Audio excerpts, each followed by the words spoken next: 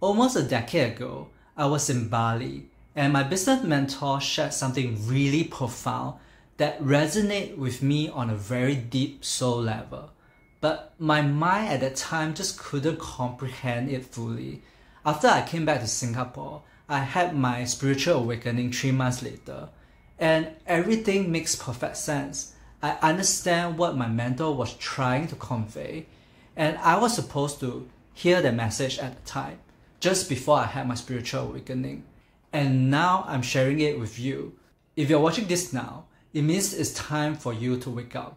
Have you watched a movie and you're so engrossed in it that you feel like you are living the story? This is exactly what it feels like before spiritual awakening. We're sleepwalking throughout our lives. We do things automatically based on our belief system and conditioning, as if we are the characters in the movie. I call this the movie analogy, and I share it in one of my books called The Empty Your Cup. Our human experiences can actually be split into 3 parts: the body, the mind, and the spirit. The body is like the actor.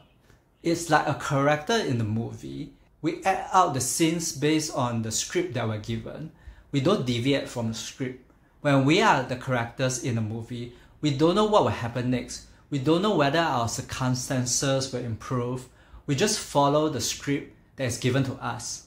The mind is like the director. It's also a script writer. It writes the script for the actor to perform.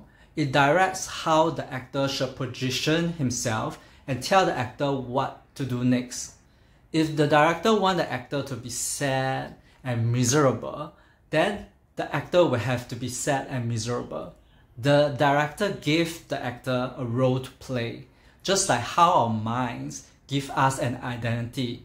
For example, if your mind gives you the role of a kind and compassionate mother, then you will have to play that role.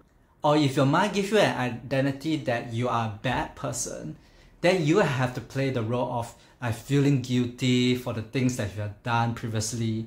Or if your mind tells you that you are a loser with no friends, then you have to play the victim role. Whatever identity your mind has assigned to you, you have to carry out the action to fit your identity, your role.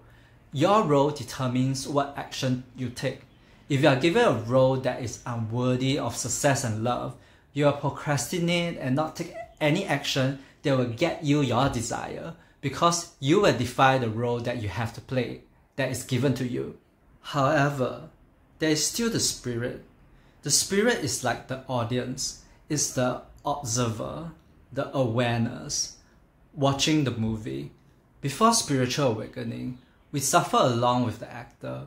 We feel their pain and emotion, but we don't realize that we are the audience, not the actor.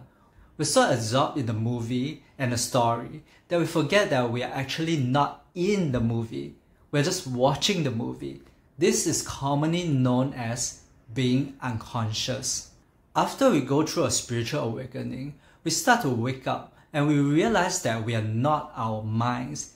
There is now space between you, your spiritual self, the audience, and the mind, the director.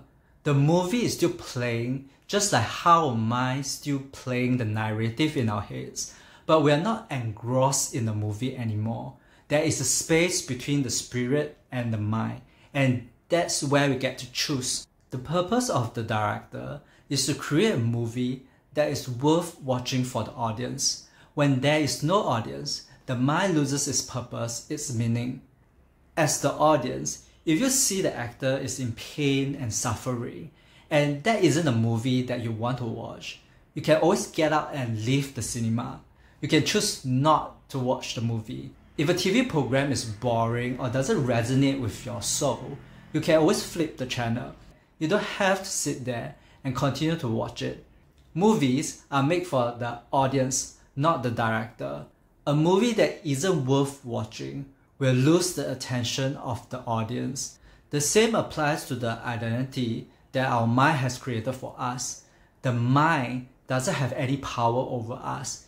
If we are not interested in what our mind is saying, we can always choose not to listen to it. We can just observe our thoughts and let the thoughts go. This is what commonly known as mindfulness. And when we do that, the mind has no choice but to create a movie that's worth watching for the spirit. Otherwise, it will lose its job, its purpose. When you are spiritually awakened, your spirit is the leader, not your mind. Your spirit determines what kind of movie you want to watch, and your mind goes to produce it. It's not the other way around. Movies can be fun and entertaining, but they will eventually end. No matter how much you're suffering right now, know that it won't last forever. The suffering ends when the movie ends, and you can end it when you decide not to give this movie any more of your attention. It's like, nope, sorry, this isn't the movie that I want to watch, and your mind will have no choice but to follow your spirit's guidance.